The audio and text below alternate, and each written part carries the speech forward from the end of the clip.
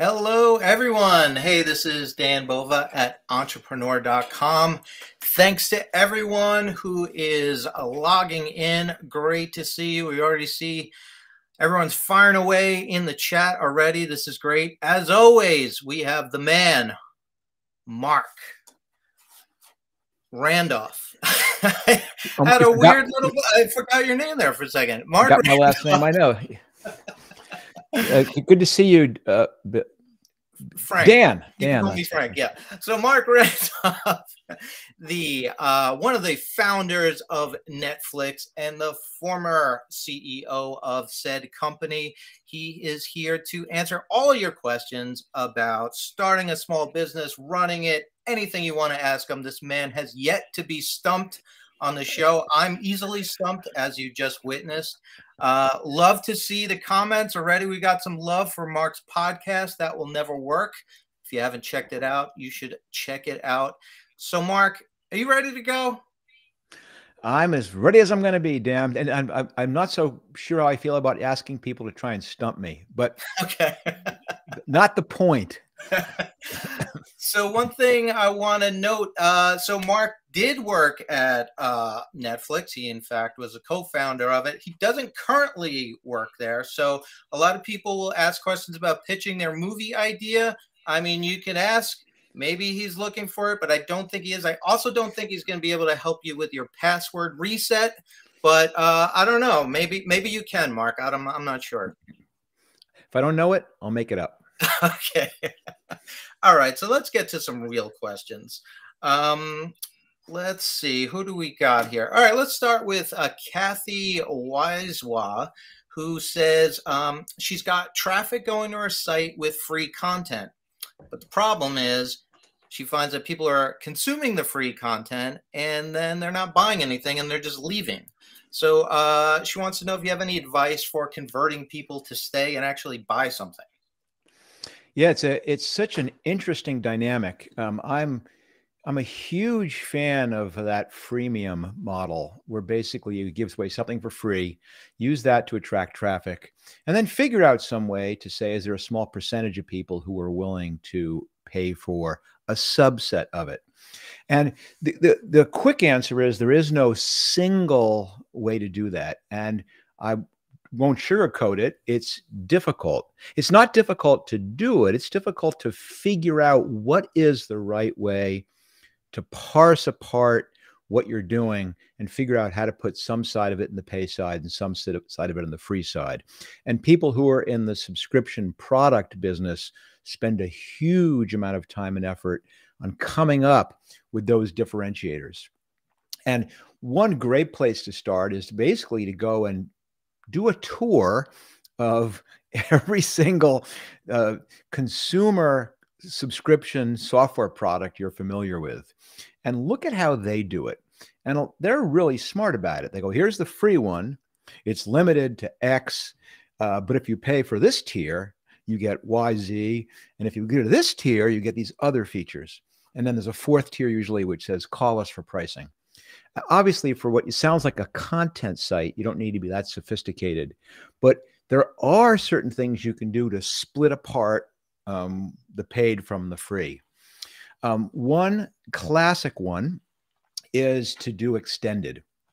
So, for example, and again, it's hard without knowing in detail what your content is, but you can say, for example, these clips, these short clips are free. But if you want to see what happened next, you'll find that behind the paywall. Another one is to do recency, which is my subscribers get access to this information sooner than everybody else. So if you want to be the first person to see it, then you should be on the subscribing side. The last one, not the last one, a third one, of course, is not sure can't come up with the word right now, but basically saying that there's a lot of content here, which is even better, which is not on the free side, which is on the pay side. And I think you have to experiment with creating these two differentiators between here's the free side, here's what anyone could come in and get for free, and have that be interesting and attractive enough that you can generate lots of volume and then have something compelling, obviously, on the other side. And you're only going to find that by experimenting. I will give you one warning, though, which is I think a lot of people are so eager to generate something which makes sense on the pay side that they put everything on the pay side or put everything good on the pay side. And that's part of this balancing act that I'm talking about as well. You are better off having something where 95% of the content is free and 5% is paid and having 100 times the volume than you are having it be 50-50 and having very, very little volume. So if you're going to err, I would err. I would make an error on the giving more away free and experimenting with what you can do on the pay side. Another great example, of course, is newsletters. So lots and lots of examples, people doing exactly what you're trying to do. And the fact that you haven't found it yet does not mean it's not possible. It just means you haven't stumbled on the right formula for how to differentiate your two, what goes in each side of your paywall. Excellent. Excellent. So this is an interesting question, and it's come up in various forms I'm seeing in the chat here, but this was submitted earlier. This reader says, I've identified a problem in the market, but people aren't buying my solution. How do I convince people that this will make their life easier? Like, you find a problem, but no one else thinks it's a problem, or it's not a big enough problem for them. So how do you say, hey, seriously, this is going to make your life easier? Yeah, I'm suspicious because what this sounds like is that classic entrepreneurial error. I'm sorry, I'll call it that, where basically you've got a solution and you're now in search of a problem. And that's the quick thing here is to say, if people aren't buying my solution, you shouldn't be blaming the people. You should be blaming yourself. It's the wrong solution, or it's not really a problem. If you've identified a problem in the market to start, that's fantastic. That is the mother of all great innovations. And what you have to do is say, let's try some different solutions and keep on throwing solutions until you find one that actually does solve the problem. Again, not a lot of information to go on here, but my suspicion is that you're in love with your solution. And that's not the way to approach it. As my friend Uri Levine says, you should not fall in love with the solution. You should fall in love with the problem. And that's, I suspect, what's going on here. Don't just try and market harder.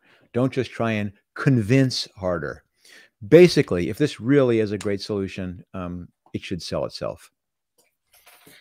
So what if you are hosting a show and in the middle of saying the guest's name, your mind goes completely blank? Is that a solution? Is there a solution you have for that? I'm not sure, but it's definitely a problem. Excellent.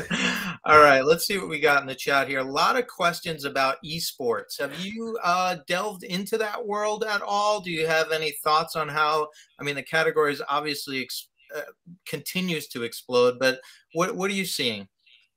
Yeah, I mean, I'm not sure. Oh, the question is simply if I have interest in esports. And I'm going to have to confess, well, there's two different dimensions to it.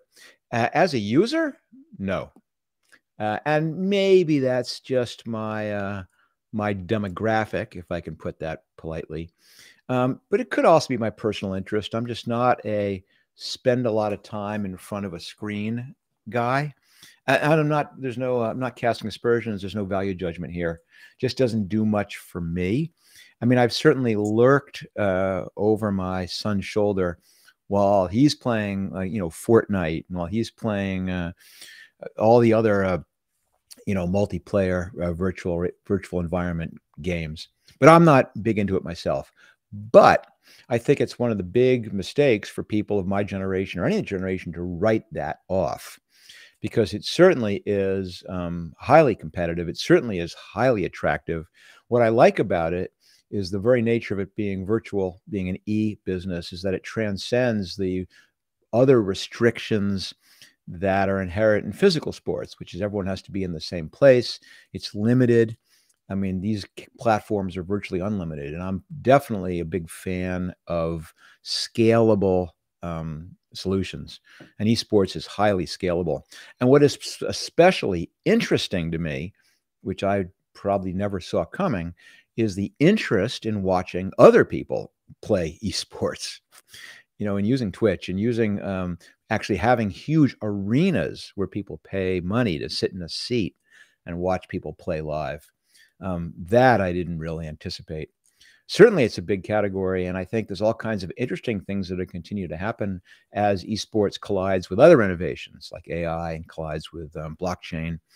I think you're going to see a lot of interesting things coming there. So certainly a really, really interesting category to watch, if not to play. How about you, Dan? What's yours? I picture you as being a Grand Theft Auto kind of guy. In real life, yes, absolutely. Well, speaking of being in the great outdoors, I'm not sure if you're near Santa Cruz, but one of our viewers, Corey, says the swell is up in Santa Cruz. So, so thanks for that tip-off. I'm in an undisclosed location, so but the funny, listen, it's no secret.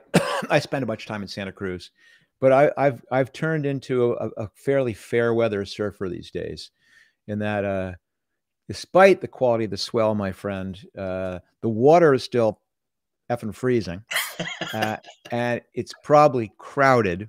And the older I get, the less interesting those things, the more they're right. These days, my vibe is waves 50%, crowd quality 100%. That's what I go for these days.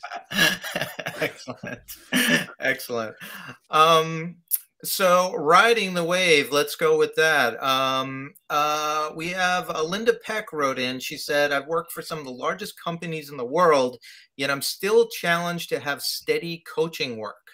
So she wants to know, how do I market my brand to increase visibility? But I guess the bigger question is, how do you build momentum? Ooh, that's a good one. And I don't have a quick. Let me think for a second. How do I market my brand to increase? Okay, I got one for you. So without saying what kind of coaching work you do, and you probably do this, but in my opinion, probably the most effective way to generate this, well, there's two ways, but the most effective way is thought leadership.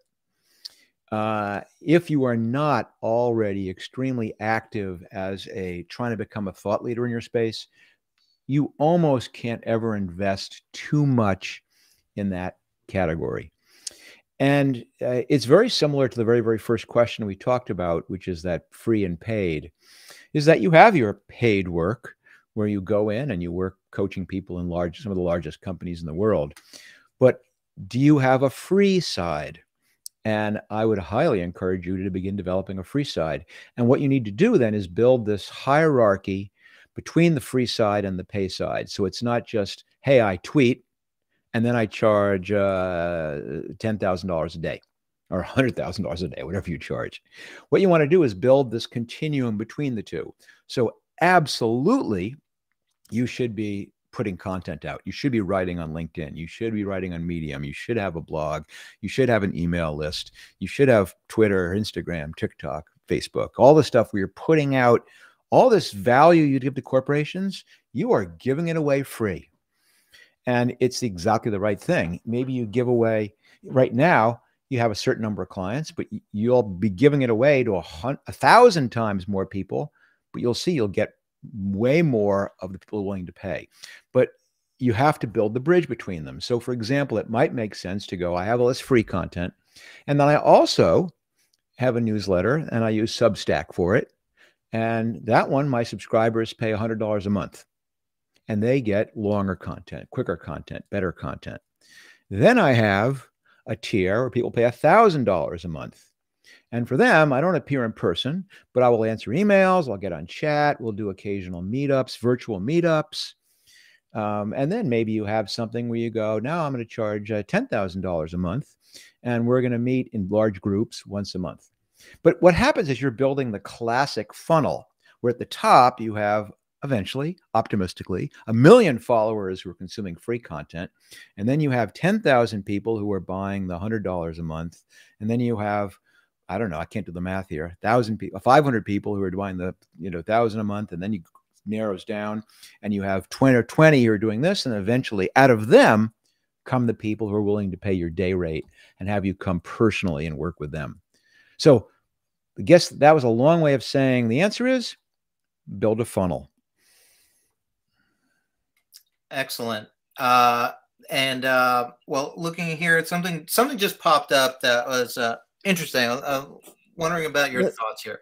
Let me back up. Let me back up for a second, Dan. I'm sorry to cut you off. Hold that thought. I want to give you, I mean, that last question was such a good one. I want to give a quick example of it. And I think this may be one of the very first episodes of the podcast I did back when I was in this mode of trying to figure out whether this podcasting was going to work. And one of the people I had on was a woman who for many, many years had been a pickup artist coach, teaching men how to pick up women. And for understandable reasons, after not too long, began to realize this is awful, what I am teaching people how to do, and realized that the skills that she was teaching people to do could be applied not just for picking someone up, but for actually establishing connection with people, finding friends, intimacy, all those sort of things. And so she got into this coaching business, and like you, had a handful of very high-end clients who would pay her for that. And she went out and then built exactly what I'm talking about building. She started off by writing about it, doing public relations appearances, getting it to the point where every time any kind of TV show, a news show was having some segment about people being distant from each other, that she'd go on as a guest to talk about tips you could use to become more accessible and outgoing. Converted that to these small groups, which were very inexpensive, that were online, then to group meetings. So she did exactly all those things I was talking about very successfully. And what it did, besides giving her this income stream from the high volume stuff, but dramatically increased the flow of people who are willing to pay for the one-on-one sessions.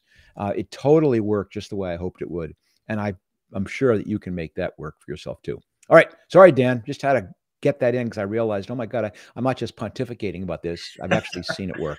No, that's great. And to add to that, as a means of getting your name out there, there's websites like entrepreneur.com where you could become, a contributor there. There's also a site called Help a Reporter Out where you could list yourself as an expert, that reporters, I need an expert on such and such topic, and you get listed and you get an email. So there's a lot of ways, if you're someone that has a lot of information, a lot of value to give, a lot of ways to get your name out there. So I think that's good stuff. So I'm trying to find, there we go. This was from Angus Watt, who's watching right now. So thanks for your question, Angus. He's wondering, so as one of the guys who helped kill Blockbuster, Marc. Oh, you meant him. No. What are, when you look at the current landscape of things, do you see any big name things that people can't believe will one day be totally irrelevant? Is there anything that you see about to tumble? Oh my gosh, it's countless. Yeah. Okay. I mean, no, I'm serious. Yeah. Here's an interesting exercise for you. Go back and Google, Google Fortune 500 1970 or 1960. 70 is good, 50 years ago. So Google that, and those were the biggest 500 companies in the world. And it's amazing how few of them are still there. And now look at today's list and see how different it is. And it's an interesting thing to do because almost instantly you'll get this sense of how quickly the world changes and how back, if you had asked people in 1970, what's the likelihood that a Polaroid is not going to be around or Xerox, or, no one would believe you. These were the dominant companies. And hey, you know, it's so easy to stumble and fall behind. In fact, it is the nature of progress that it usually is not driven by the leading companies. It's driven by leading companies being unwilling or scared or unable to embrace what current customers want, and leaving room for all the small companies like us to go and get them. But listen, I'll give you a couple examples. Look at the front. I mean, have you bought a car lately? What a ridiculous, I mean, with small exceptions, what a ridiculous process that is of how you buy a car. Or you want an even worse example? Buy a house. And, you know, in the state of California where I live, it's reasonably simpler in that you don't need a lawyer. But back in New York, where I used to live, it's incredibly complicated. Look how much paper is developed. Look at the thing you've got to sign. It's literally 150 pages.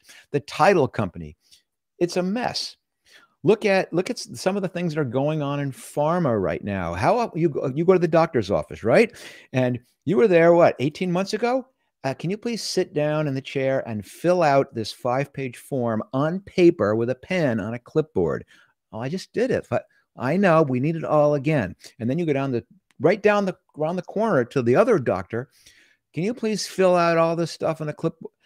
If you don't think that stuff's broken, everything is broken, and everything's in the process of being disrupted. Now, there's reasons why these things are still there.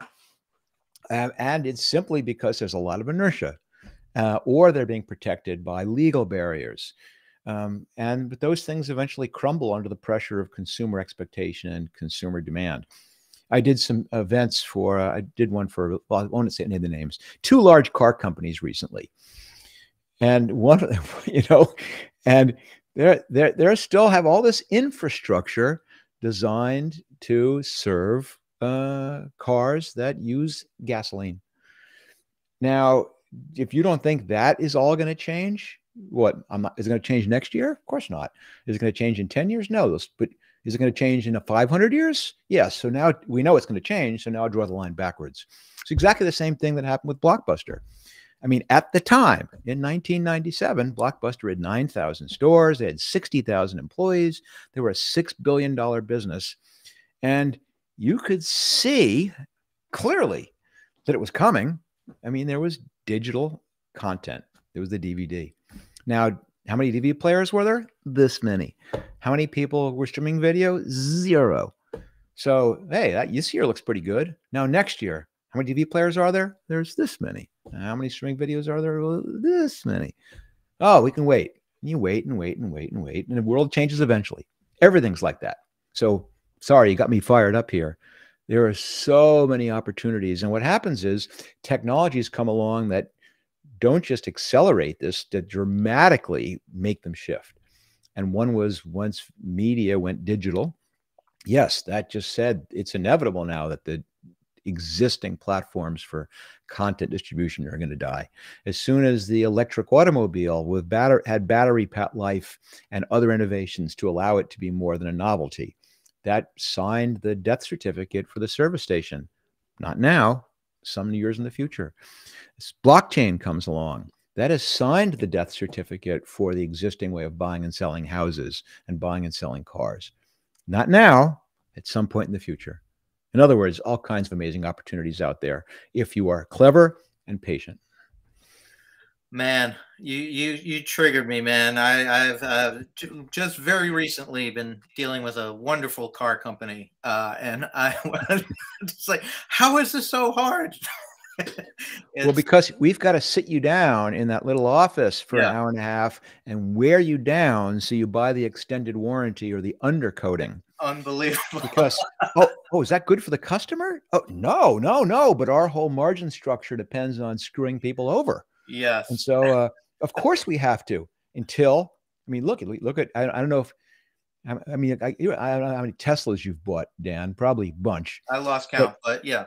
Besides the innovation of just the electricity aspect of it, just being able to go to a website, you pick your features, you click buy, and then they say, okay, we'll deliver it to you, or you'll pick it up. And it's still flawed in a bunch of ways, but oh my God, forget how great the car might be. Just buying it made me feel great.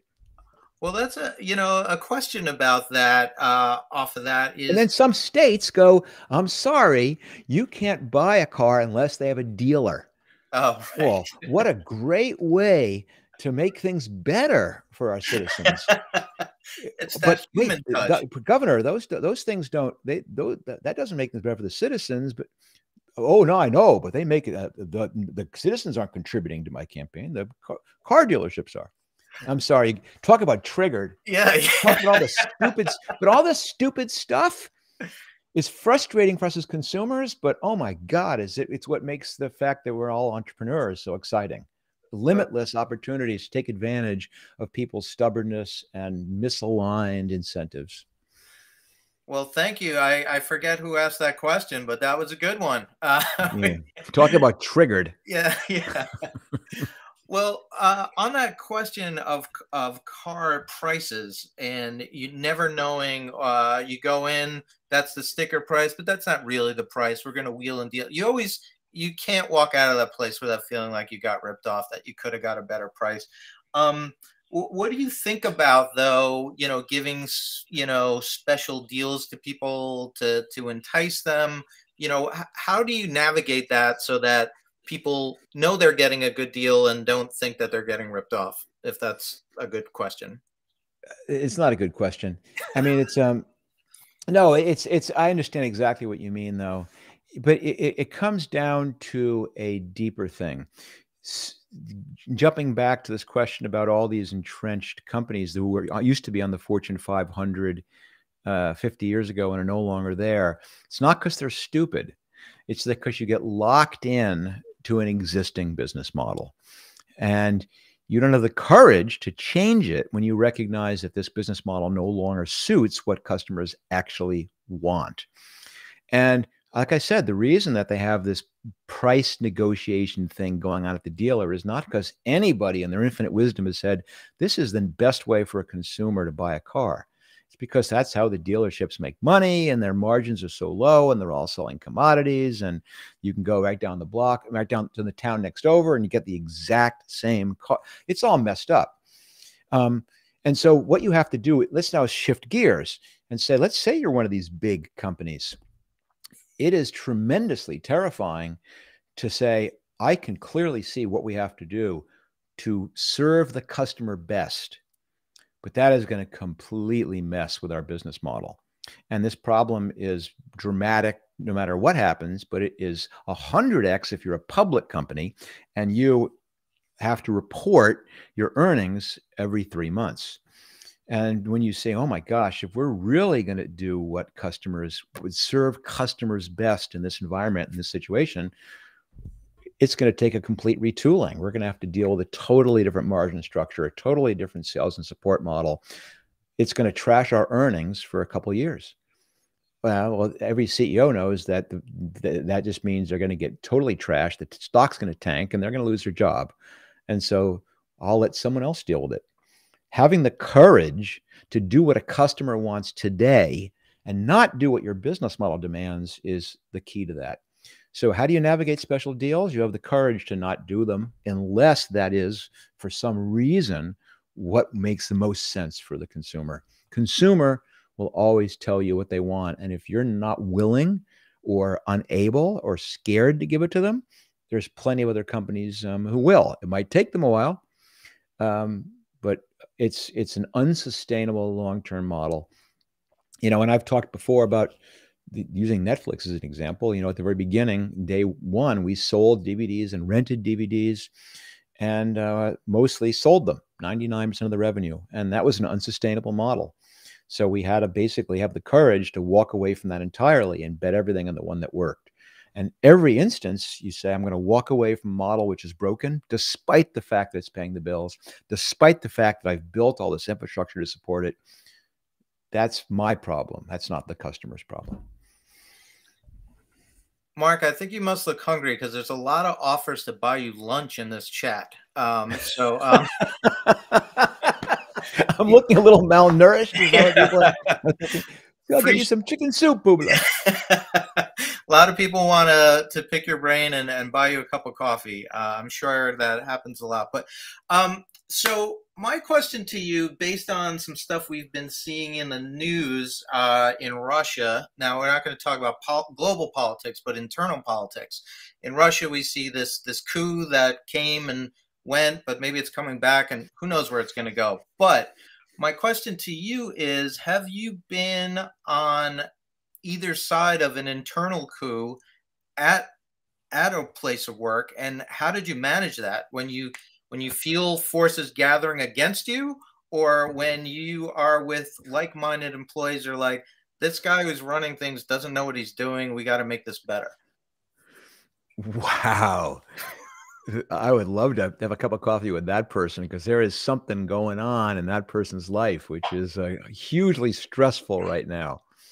It's kind of the subtext there is my boss is a jackass and is driving this company into the ground. What do we do about it? So the answer is I've never had, to my knowledge, a revolt in the ranks.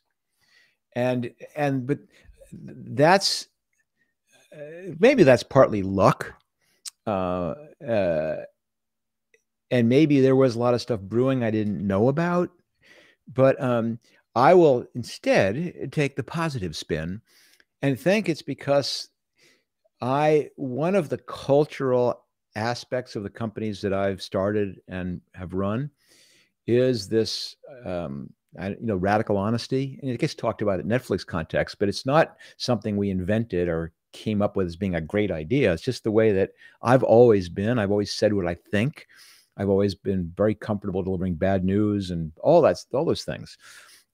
And so there has never been this sense of, here's what we're doing, and I don't care what you think. And I tend to suspect that it's the, here's what we're doing, and I don't care what you think, that is what creates those problems. That if people are willing to listen and understand, and you don't need to do what somebody says, but you have to recognize that maybe there is value in what they're saying, and take it seriously, and visibly take it seriously, and respond and say, I hear you. What I think I hear you saying is that this decision to walk away entirely from selling direct and go entirely to the channel, or vice versa, is ridiculous, that it's going to kill the company.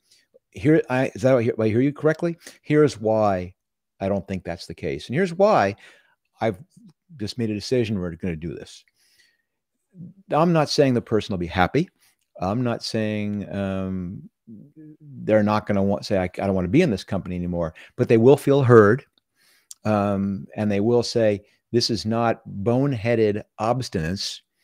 This is just difference of opinion. And that's the nature of it. And part of the job of a CEO is you've got to make hard decisions. Almost nothing you decide will every single person agree with. And the trick to doing that comfortably is not being a dictator, is not surrounding yourself with cronies and seeing the world only through their eyes. It's genuinely making sure you understand all the perspectives in the room, and then making a decision.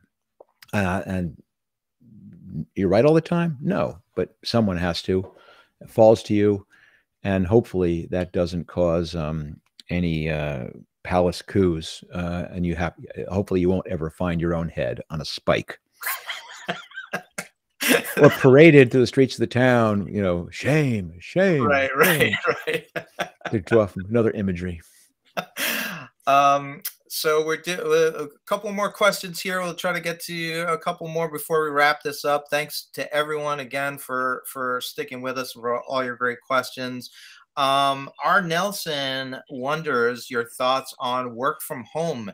Is it killing creativity and productivity? Should people be back in an office, or what are your thoughts on that? Oh, what a great question. And boy, we are right at the right time to be having that discussion, because I don't know about you, Dan. Do you feel the tide is changing a little bit? Do you feel this kind of start to push back about, hey, maybe this work from home thing isn't everything it was cracked up to be?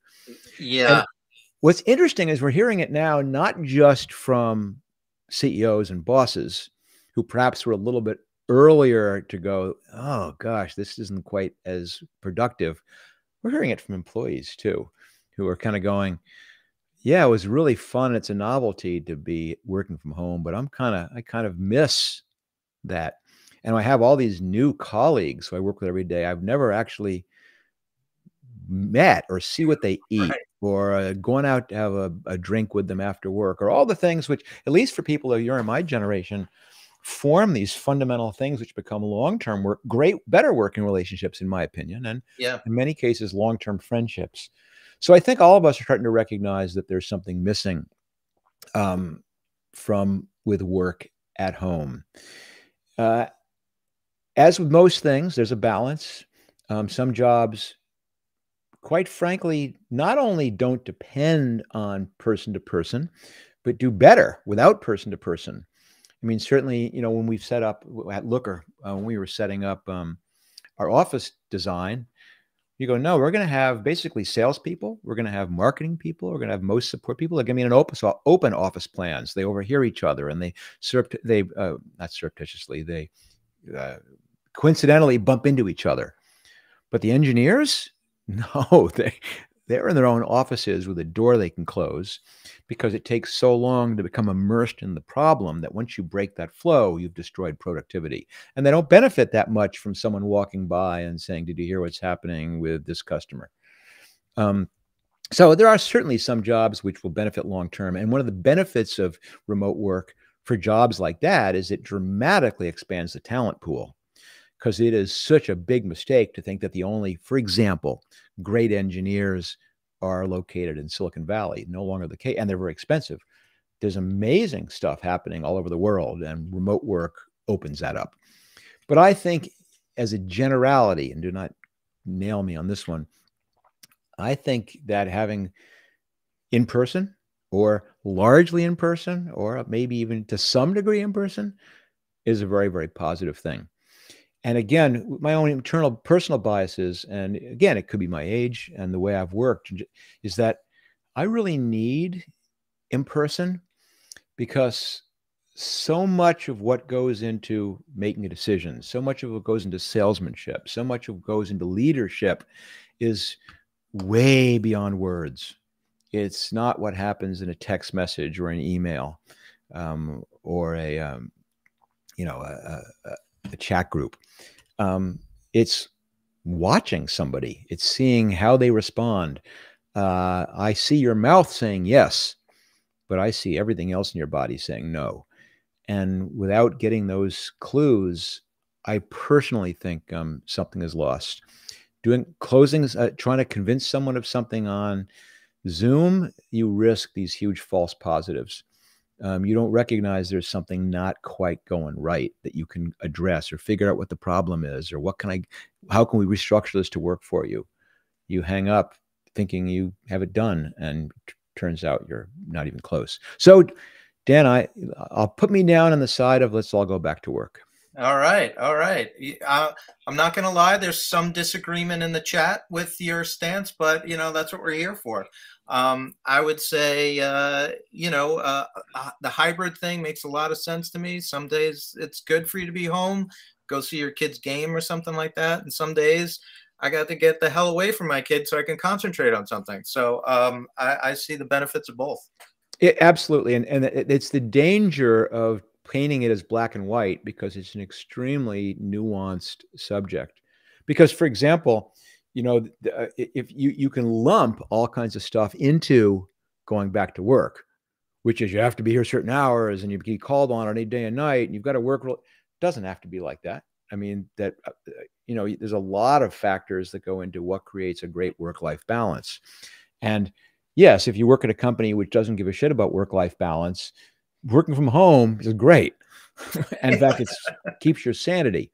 Right. My point is, there's benefits. Both of those things, I think, can happen simultaneously. So I hope that's not a red herring for saying, if you go to work, you have no life. You go to the office, you have no life. Right. Because I think that's a false correlation. Right. Great. Well, we got a lot out of you today, Mark. So I'm gonna close the question bag up. But one question that a lot of people ask, and I don't know if there's a short answer to this, but everyone wants to know what's Marc Randolph excited to do next? Is there a big project for you? Is there a big talk coming up? They want to know what you're jazzed about right now. And I'm debating whether I can talk about it. We all promise we won't say a word. It's going to be surprising. So, but it's not surprising. I'll mention it. I'll mention it here because we're among friends. So someone asked that question earlier about how do I work one-on-one with all these large corporations, and how do I expand that? And I was saying, you basically become a thought leader, but you then build everything in between. And I have that same continuum going. So I do, at one end, I work with 4 or 5 small companies, entrepreneurs, and I work very closely with them as a mentor and a coach, meeting with them quite frequently. And I invest the time to know their category and their company and their products and their co-founders. But because that's so time intensive, I can only do a handful of people. And at the other end, I have the speeches I do. I have the book that I wrote. I have the podcast. I have my tweets and TikToks, which can reach many, many, many more people. So what I'm trying to do is figure out what's in the middle. How do you interact with people and be truly helpful at scale? And so one of the things that I've done is we're still in the experimental stages, but I've built a online entrepreneurship community, small, where my model is that people can help each other. And it's one of the reasons that I'm so aligned with what Entrepreneur does, because I know you have exactly the same motivations, is creating these communities of people who can all help each other. I'm trying a slightly different way to do that. I'm doing it on Discord. It's invitation only now, but it's really, really fun and interesting because I feel like I'm doing a startup again. I have a bunch of people who are helping do it, who are coming from that community. It's cool.